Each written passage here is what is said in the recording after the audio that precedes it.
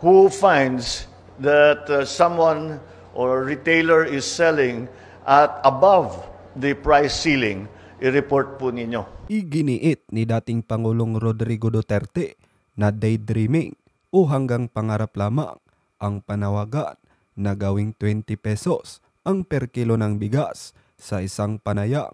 Sinabi ng dating presidente na dapat nang tanggapin ng mga Pilipino na wala ng paraan para maibaba pa sa 20 pesos ang per kilo ng bigas dahil hindi na ito makatotohanan. Base na rin ito sa kasalukuyang sitwasyon sa merkado. Anya, masyado ng mataas ang presyo ng fertilizer at iba pang ginagamit sa produksyon ng palay, dahilan para tumaas ang presyo ng bigas. Dagdag pa nito na dapat maging handa ang gobyerno na malugi ng nasa 3 bilyong piso kung bibili ito ng bigas sa mas mataas na presyo at ibebenta ng mura sa merkado.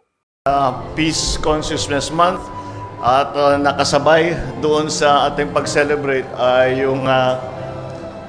yung pagdeklara ng Palawan Island na insurgency free. All right, so yun lang naman but I thought it would be a good opportunity para na ulit ibalik natin sa ating pag-iisip na patuloy pa rin ang proseso ng paghahanap ng kapayapaan para sa lahat ng komunidad ng Pilipinas. Ngunit maaari rin na makapag-celebrate tayo dahil nakita naman natin may progreso naman, gumaganda naman ang sitwasyon. So, thank you. So, I'll open the floor. Thank you, Mr. President. From Celeste Ana Formosa of Palawan News. Good morning. Sir, I just want to ask, in terms of Palawan po, this is an island province, and in terms of sustaining this insurgency-free status, para ho hindi tayo bumalik doon sa insurgency sa Palawan, do you have any specific or guidelines or orders for the local government officials here just to maintain yung nasus na gain po natin? Your local government officials have many plans already na talagang matagal nang gustong gawin. Ngunit yung ibang lugar hindi nila magawa dahil nga may gulo pa ng kaunti. But now that we are able to declare, because even if there is only, alam naman natin, Palawan is very tourist sensitive. At alam naman natin, sasabihin nila, may nangyari sa Hulo. Sabit ang anong gustong turistang pupunta rito dahil nga sasabihin magulo sa Pilipinas, wag na tayo doon tayo sa ibang lugar. And that is the problem that we are slowly solving now, because unless you have a peaceful community, unless you have security in the area, ang hirap talaga maka-attract ng investment. And so now that we are able to wave that flag, sabihin natin, no, Palawan is free, then Palawan is already a very large part of all our plans for transformation of the economy. Tourism plays a very large part in that, and Palawan plays a very large part in Philippine tourism. Thank you, sir. Thank you, Mr. President. Joseph Morong, GMA7. Sir, good morning. How are you? Hey, hello. Good morning. Sir, in 1978, your father issued the PD 1596 that created the municipality of Kalayaan and Pag-asa sa barangay.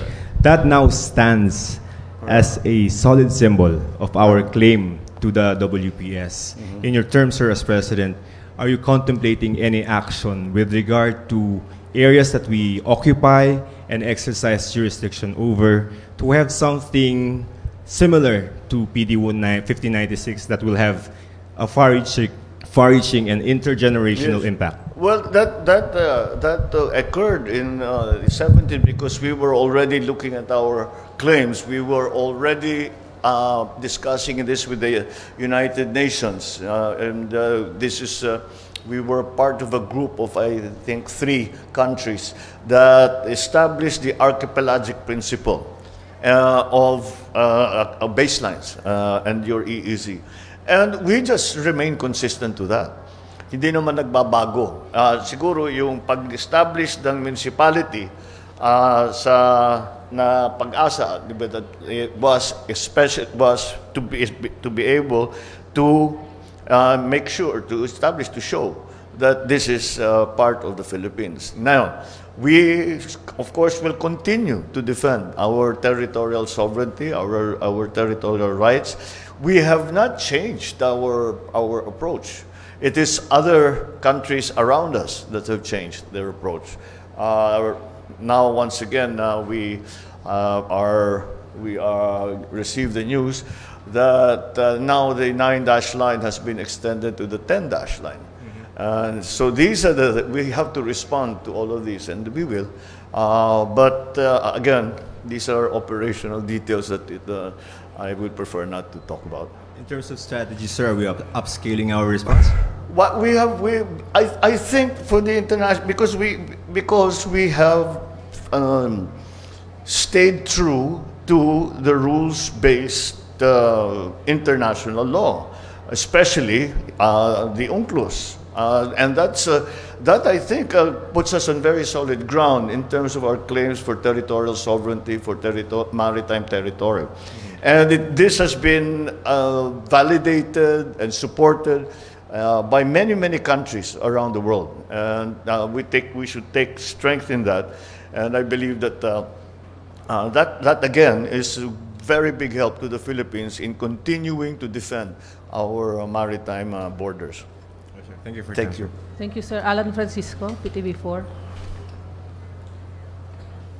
Hi, Mr. President. Magandang umaga po. Good morning. Sir, my question is about the price ceiling of rice. Yeah. How would you make sure or ensure that the implementation of the price ceiling EO of rice? We have put together a structure for the continuing monitoring.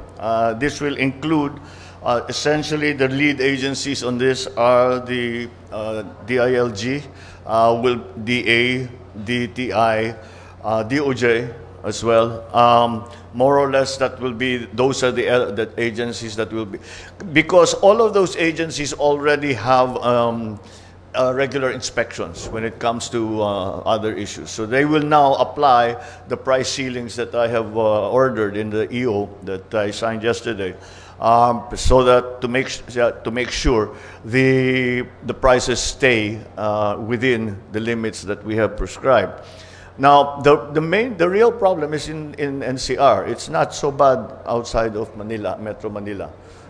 That's why maybe we will be focusing our efforts in Metro Manila. But I mean, if it comes to that, I would encourage anyone who finds that someone or retailer is selling at above the price ceiling, i-report po ninyo.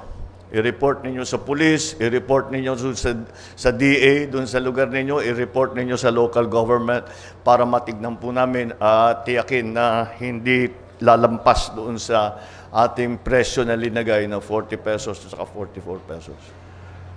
Thank you, Mr. Thank you, President. sir. Thank you, Malacanang Press Corps. Thank you, sir. Maraming salamat. Thank you.